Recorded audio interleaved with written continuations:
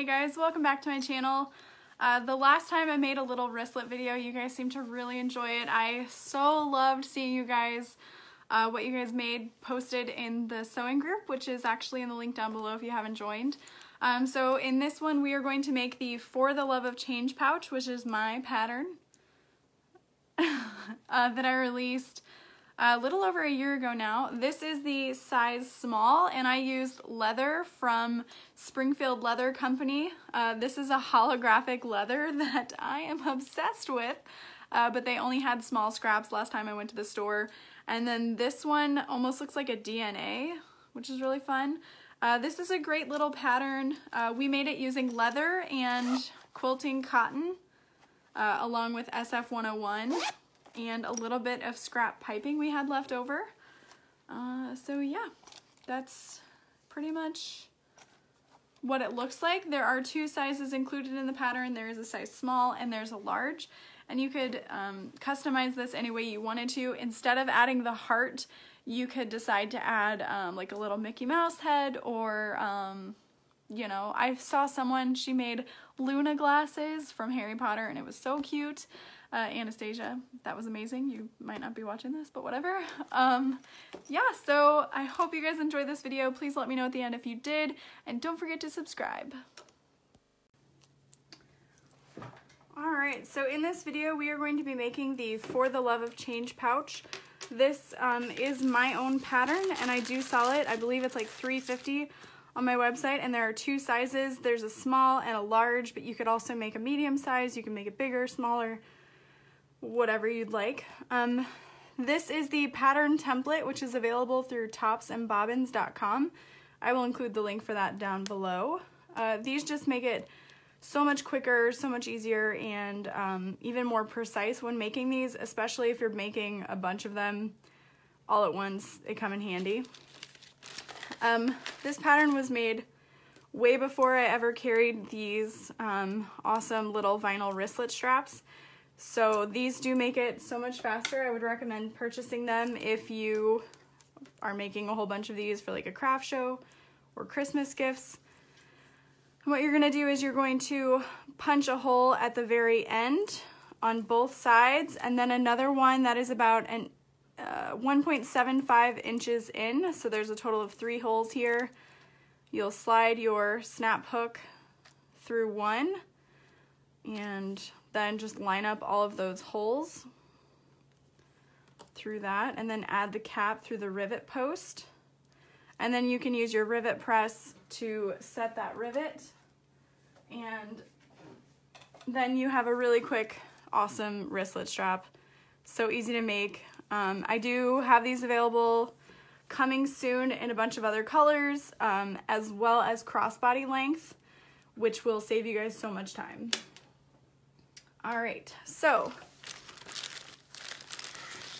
grab my template here. I'm using leather to make this, so I didn't need any interfacing on the exterior. And so I'm also not going to do a reverse applique heart because I didn't want to cut up any of this leather.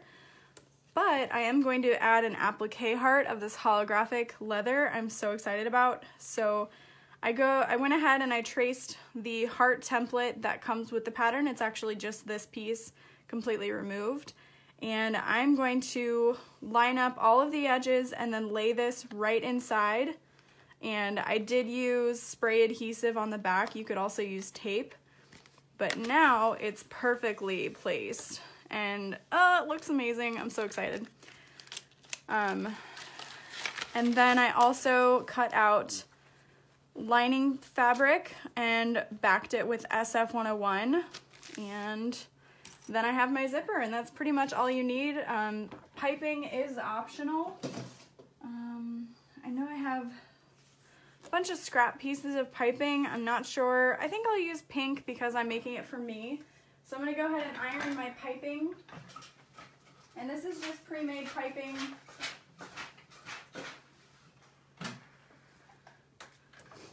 Okay, so I can use the pattern piece to kind of tell me where the piping goes. Never mind. It starts, I believe, an inch from the top. that seems right. Maybe half an inch. It's half an inch. Yeah, it's half an inch. I'm so sorry, you guys. I didn't reread the pattern before I started this. So yeah. You're just gonna clip it along the outside edge.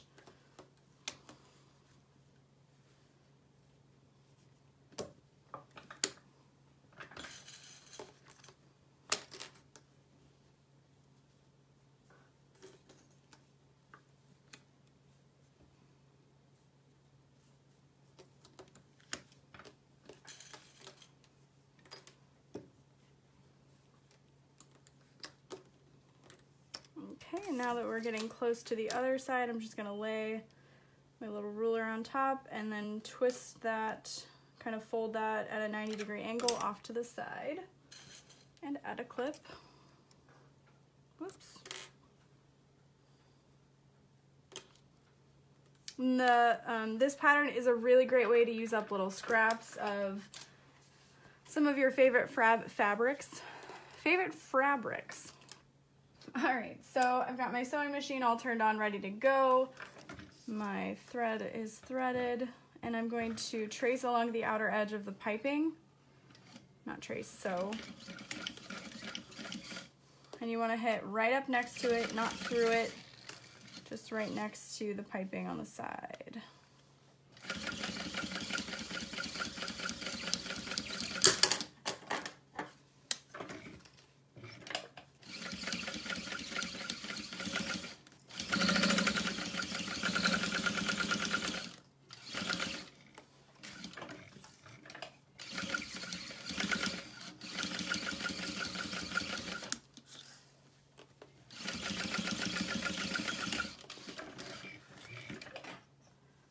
You can add a D-ring strap or connector, that is optional.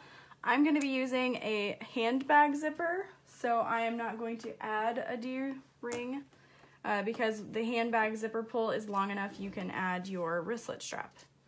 So it just kind of saves you a little bit of time. Plus I always seem to forget to add it, so I was like, may as well just leave it off. So there is our piping added. I'm going to sew around the outside edge one more time just so that this side edge of the piping doesn't decide to come loose and hang out in our seam.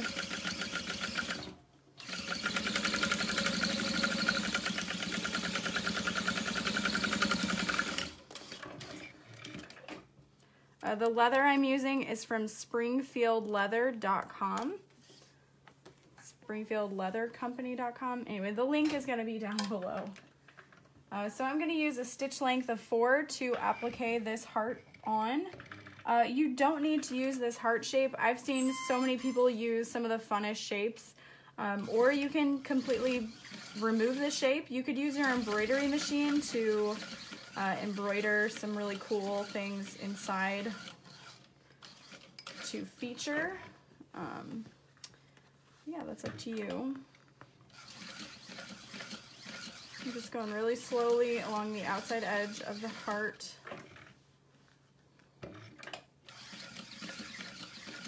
And this process is called applique. And then you can do the opposite, which is called reverse applique, where you cut from the top fabric and sew underneath.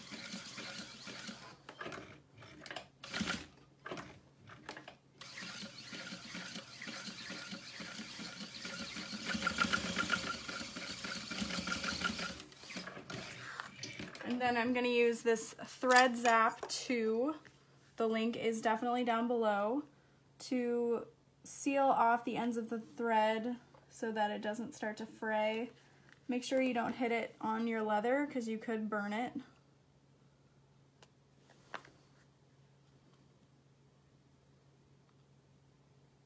Oh, this should be all the way in. There we go. Now we've got better connectivity. Better heating element. So there is the front piece all finished.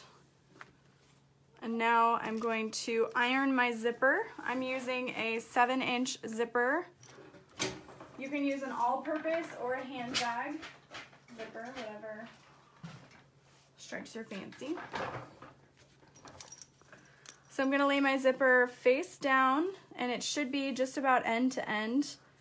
If not, you wanna make sure that your zipper pull starts at your piping and the zipper end is at the other side of your piping. And I'm going to turn my zipper at a 90-degree angle. If you prefer to use zipper tabs, feel free. I myself am not the biggest fan of them, but I understand that they're necessary sometimes. Get all my leather fuzz off of there. So you can choose to baste your zipper in place now, or just lay your lining fabric over top. I'm just using a lot of these clips. These clips are from Sally Beauty. They are just 1-inch prong hair clips. I haven't been able to find like an Amazon link to provide you guys, but you can also find them pretty much in any beauty supply shop.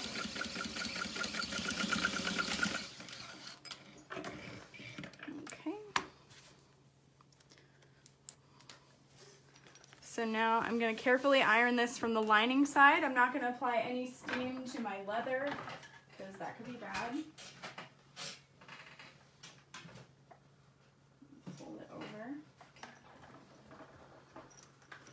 And now I've got it folded completely over. I'm gonna top stitch from the start of my zipper to the end, but I am not sewing all the way across.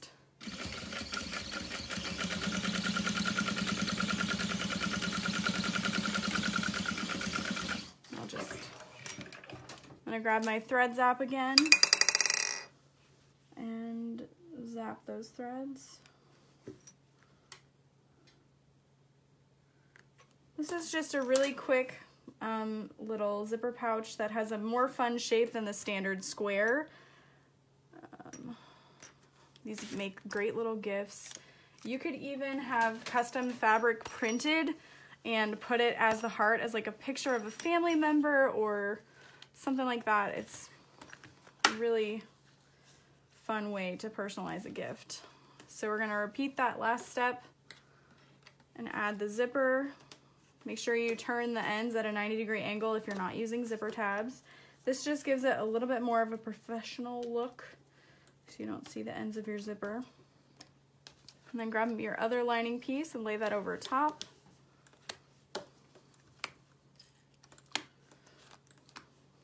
Never enough clips, you guys, never enough.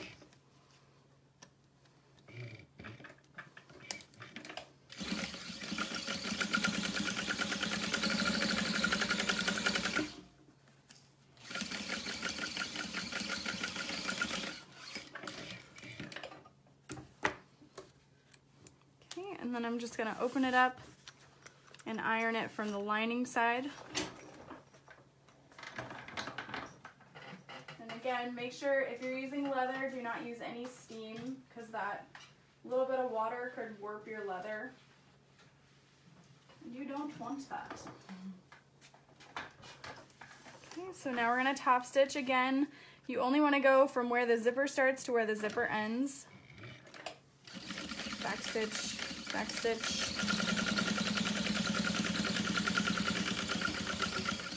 back stitch, back stitch.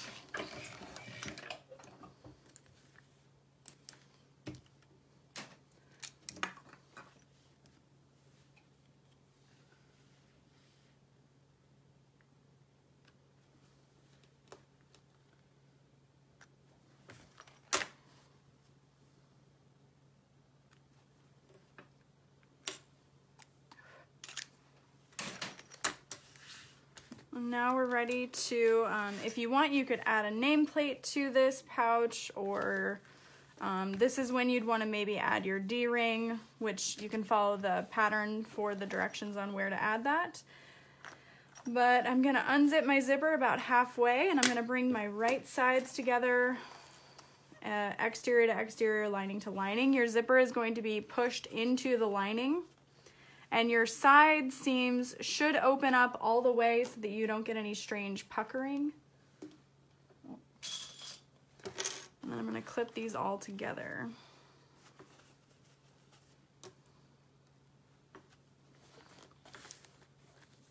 And I'm going to be sewing it from the piping side so that I know you know, where to sew so that I can catch that piping and make it nice and tight.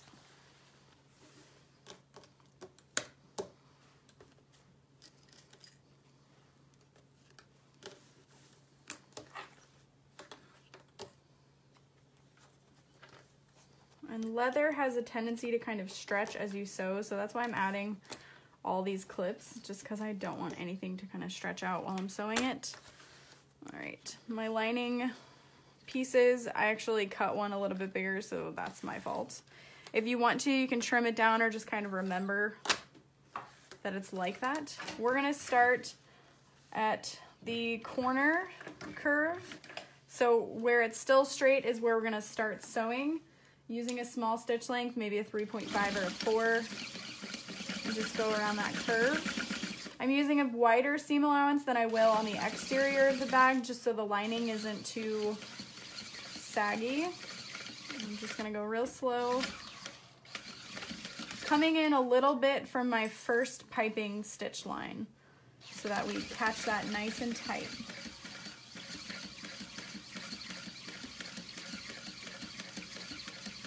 And this pattern is also a really great way to kind of slowly learn how to work with piping. You can actually feel it with your finger along that seam as well.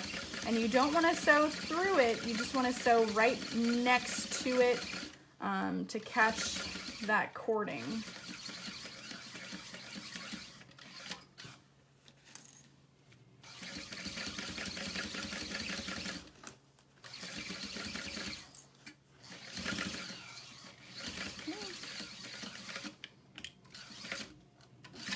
And then there might be a drop in the bulkiness from one seam to the other, so just go really slow so you don't hurt your leather.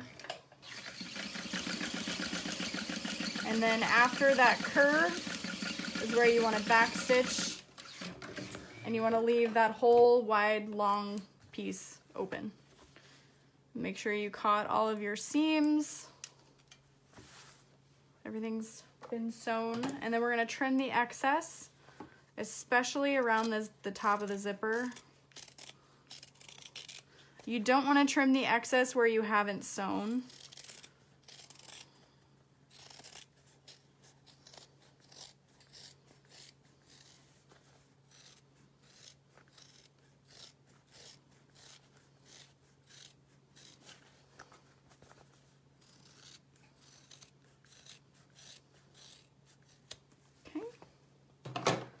So now we've just got these little bit of scraps cut away. I don't know where my trash can went, of course. So now we're gonna birth this little zipper pouch through the hole in the lining.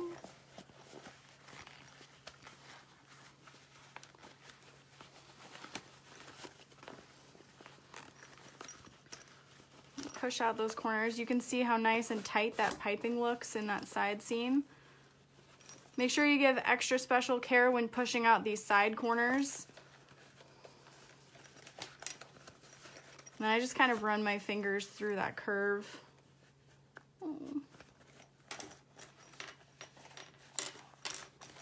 And now we can sew this shut. Push out the curve. And then I just kind of pull on those corners and tuck it in and sew across the opening.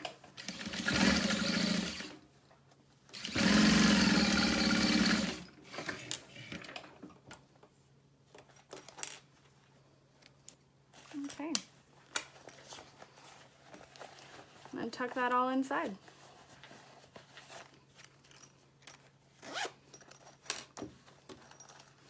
And then you can add your little wristlet strap to the zipper pull, and you've got this super cute little leather zipper pouch that is great for gift giving or a good seller at shows, what have you. Look at that holographic leather. Oh my goodness. Then I just use the solid leather on the back. When you open it up, it's really cute for just little things. So yeah, that's it. I hope you guys enjoyed this video. Be sure to hit the subscribe button right over there.